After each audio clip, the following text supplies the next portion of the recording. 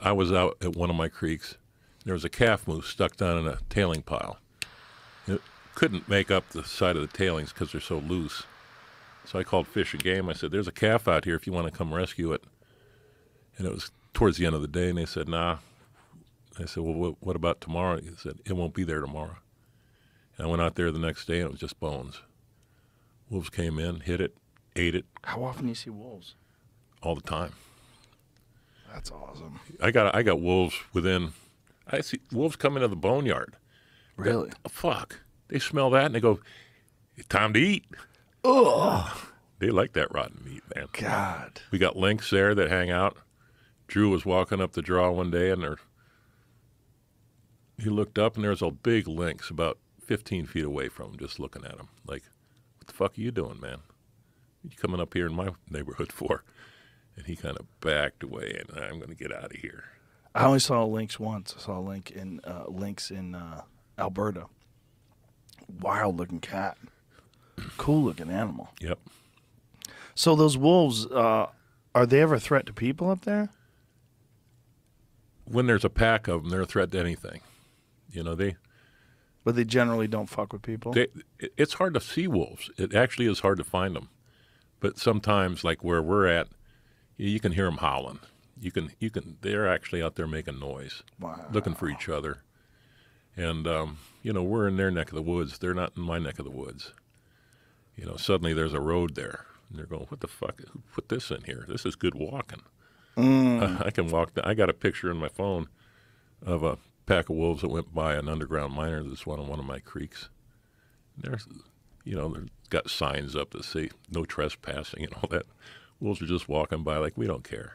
Yeah, come on. Yeah, I asked the same guy. I said, you ever see bears out here? This guy did several tours in Vietnam as a sniper because he liked his job. I said, do you see a lot of bears out here? He goes, I hate bears.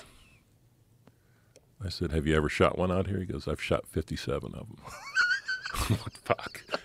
Jesus Christ. Jesus Christ, you probably shouldn't say that on the podcast. That guy might be in trouble. No. No? No. Life and property, man. Well, and they will take life and they will take property. Yep. Yeah. He will take their life. He doesn't like them. Well, I've only shot one bear. I Yeah. tried to shoot a grizzly once and my rifle jammed. have you ever eaten bear? No. Tastes good, believe it or not. Especially black bear. Black bear's good. My friend Steve Ranella said that some of the best meat he's ever eaten is black bear that have been eating blueberries. Oh, I bet. And he shot him up in Alaska, too. That's where he got it. I would have probably eaten black bear that day I shot the black bear at the cabin if we had more time, but we were running up to the cut to go to work, and I cut a couple of his claws off, and we buried it. Just didn't have time.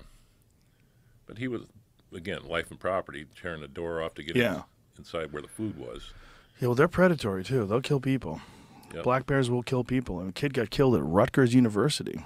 He was in the woods outside of Rutgers University a few years back in New Jersey. Yeah. New Jersey has the highest amount of black bears per capita in the United States. How crazy is that? That's crazy. Yeah, and they banned hunting. We have to stop the bear hunt. The bears are your friends. And then bear-human encounters increased by over 200% over the term of this new governor. And then he finally relinquished and now reopened the bear hunt. And now they're going to extend the bear hunt. They're going to hunt more of them.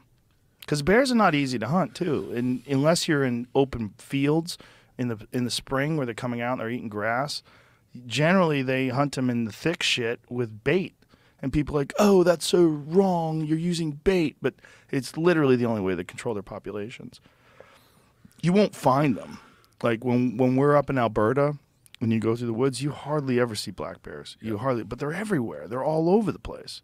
They just smell you coming a fucking million miles away, and they steer clear. Yeah, they do. So do wolves. Yep. We got a lot of coyotes out there at the boneyard. And I'll show you a picture that my friend John Rivet sent me from Alberta. He sent me this recently, a couple of weeks ago. There was wolves up there in front of one of his trail cams. And it's pretty fucking cool pictures. Let me find this. I know he sent it to me recently. Oh, he might have sent it with Jen too. But they live in a very remote part of Alberta, where it's, you know, it's all what they call crown land up there. You know, so it's just, well, you know what? It might be on Instagram. I'm not going to find it. I know he sent it to me recently, but it's pretty fucking cool. These bears that are up there, or these wolves rather, that are up there, they killed something, and they're all surrounding it, tearing it apart. And it just happened to be in front of one of his trail cameras. They caught it. Wow. Because they have trail cameras set up on all these various roads to see what's walking in and walking out, and they killed something right, you know, a few hundred yards, or a few yards rather. Yeah, I let guys trap beaver on my ground, and beavers can fuck up a water system pretty quick, especially if you have flowing water. You need to keep flowing, and they'll dam it up, and then you got problems. So we have guys that go out and trap beavers in the winter. I ate beaver. I've never had beaver. I had beaver with Steve Ranella. He cooked it. He made like a beaver pot roast. It was delicious. It tasted almost like beef. It was very good. Oh, that kind of beaver. Yeah. Oh, you're talking about the other guy. Right. Yeah. The other thing they used to eat, we tried, but it's disgusting, is the tail. They used to eat like pioneers used to eat beaver tail. The trappers used to eat it because it was a very good source of fat, because the tail is basically all fat, but it's pretty nasty. Did you try that? Yeah, I ate it. I've never had that. It's kind of weird. It's not something you're interested in. But if you're starving, Yeah. you know, it'd be a source of fat, and I think that's what they were doing it for. But the meat itself, like I said, he braised it and then he slow cooked it. It was very good. It was like surprising to me that people don't hunt beavers for food. That's how good it was. Yeah. Because they hunt them primarily for their pelts. Yep. Yeah. It's a warm pelt too. You know. It's Oh yeah. great fur.